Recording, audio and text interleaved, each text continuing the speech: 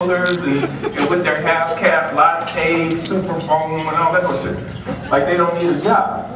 So why all of a sudden now is it all convenient? It's because you didn't give a shit about who was there before. And that has to change. You know? Underserved communities are underserved because they're underserved, and that's the only reason. And a lot of times it's because certain people are there. That's why I started growing food. It goes so much deeper than food. It ain't even about the food. But don't tell nobody because they pay me. If I, nice wings and shit. But it's not. It's about freedom. It's about freedom from an unjust system. You know, because I have these PhDs and they'll ask me, well, Ron, what does food have to go do with a kid going to prison? And I'm like, don't you have those letters behind your name, PhD? But why are you asking some remedial black guy from South Central this? And I'll tell them, I have to break it down. Okay, you got a kid, and from day one, they're eating garbage that they're supplying. And a lot of times in these areas, the only food that they get is the food at that school. And it's food-ish stuff. Okay, so they grow up and you're not giving them the knowledge that you want, that they need to compete in a competitive world, even in a competitive city with other schools. So they grow up and you've been showing them all of this stuff. If you have this, this means you're successful. You know, if you need this couch, you need this car, you need this, and if you had a job and you would buy this, and you should be wearing this watch, and you should be wearing these shoes, and this means you're successful. But you haven't given them none of the tools, none of the opportunity to get none of this. So what the hell do you think they're going to result to? What have you shown them? Crime? See, it's not about garden, it's not about food, it's about opportunity. Okay, it's opportunity to design the life you want to live and not the one that's designed for you. Because this society, especially in California, which is the biggest prison system there is, period, we have to have people in prison. We have to. It's the way it was built. Guess what we want in prison? And I tell people, what are we, 8%, maybe 8 to 12% of the population here? They're gonna run out of black people in a minute. Prison still's gotta run because it supplies so many industries and people don't look at that. So guess who they're coming after? They're coming after white folks next, so you guys better be ready for that. Because you gotta think the prison system, well the prison system supplies, don't just think of the building. Think of the whole industry. Think of the tires on the police cars, think of the police cars, think of the guns, think of the bullets, think of the lawyers, think of the bailiffs, think of the judges, think of the courthouses. Do you really think they're gonna stop the telephone call? You know how much it costs to call from prison? The sheets, the electronics, the computers, all that. The guards. Think of how big this industry truly is. Don't just think the building. They're not gonna stop this. That's why I do what I do. Not to hell with recidivism. Let's keep them from going to prison. That's where we start. Let's educate kids on what's truly important, what's truly valuable. Okay, because that's where we are now. That's what I talk. What's valuable? They don't learn what's valuable. I go around the world and I ask the single question: what is the single most important thing to your life? And I asked it 3 times. What is the single most important thing to your life? And you would say what? No, not even close. He said, my dog, my cat, my wife, my husband. No, air is the single most important thing to your life. Nobody says that shit. Why?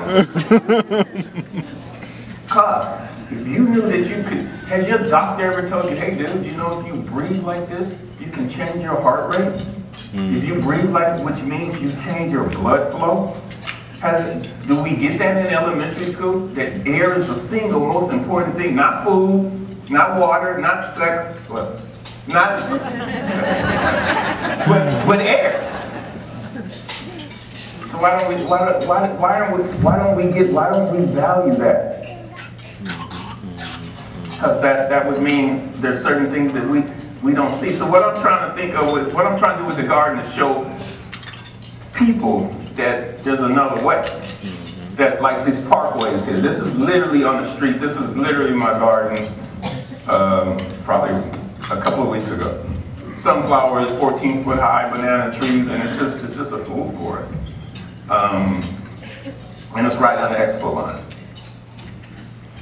This is a school that we did in San Diego, and it was 450 students, and every child got to participate in building their garden. And this is where we start. We got to start with these kids, because some of you guys are too old and jaded to change.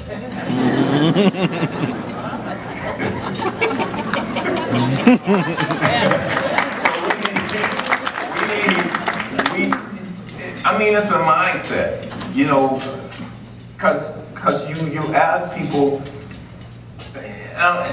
I don't get it why people ask me why did I decide to grow food. To me, it's the most dumbass question that you could possibly imagine. You know, basically with me, I got tired of traveling to go get my food. And I said, why isn't my food in my community? Why do I have to leave outside of my community to get food? But then when the gentrifiers come in, what's the first thing that happens? Cafes! Open air, we got seats on the street now. Why didn't we have that before? Why couldn't I go get a burger and sit in front of a busy street and eat it, you know? Why do only the gentrifiers get this luxury? That's why I started growing food. And I got a real simple concept: beauty in, beauty out. If you put beauty into an environment, if you put beauty into anything, that's what you're going to get out. I had 3 sons, and the mantra was, as they grew up, was operate from happy. If shit don't make you happy, don't do it. And that's how they grow up too. There was no violence, there was no drugs, there was none of that in my house. And I got 3 beautiful sons that's doing what they want to do their whole life. They're not doing what somebody else designed them to do. It's like we were talking about backstage, whereas, you know, parents have this thing with like, I'm a doctor, so you're going to be a doctor, or I wanted to be a basketball player, so you're going to be a basketball player. And it's like, dude, I want to be a fucking ballerina. I don't want to be no damn basketball player. But as parents, what do? We think we know what's best for them. Let kids be kids. Let them tear shit up. Let them write on the walls.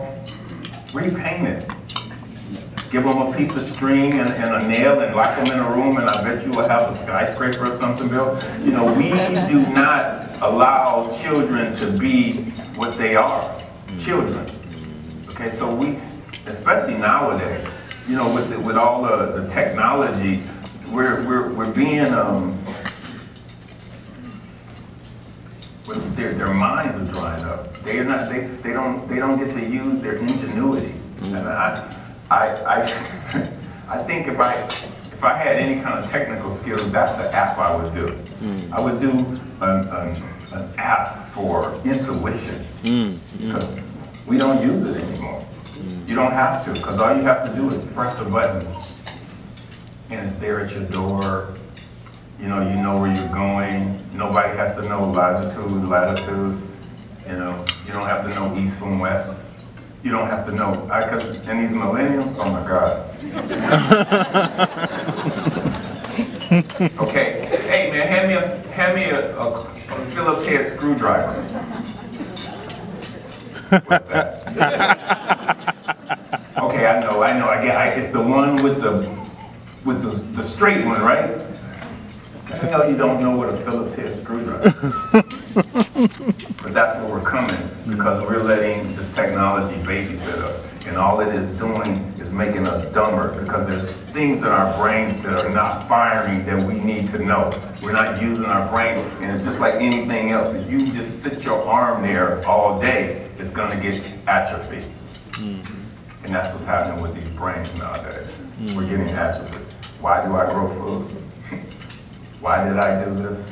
Why did I become a criminal? Because I planted food on the street, which this, this led to, this is the second time this happened. The first time I had to take it out, I had to go to court, had a warrant, and so the second time, years later, we did it, and I thought, the hell with you, bring it, do what you're gonna do, because I'm not taking it out this time, and this is what happened.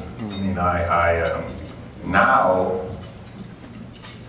with this, I've been able to speak and transform people's lives all over the world.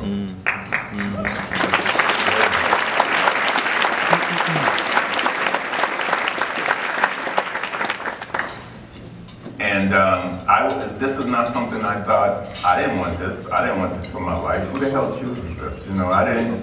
I kept dodging the arrow, but it hit me in the butt, so somehow or another. But it is, this is it's a daunting task.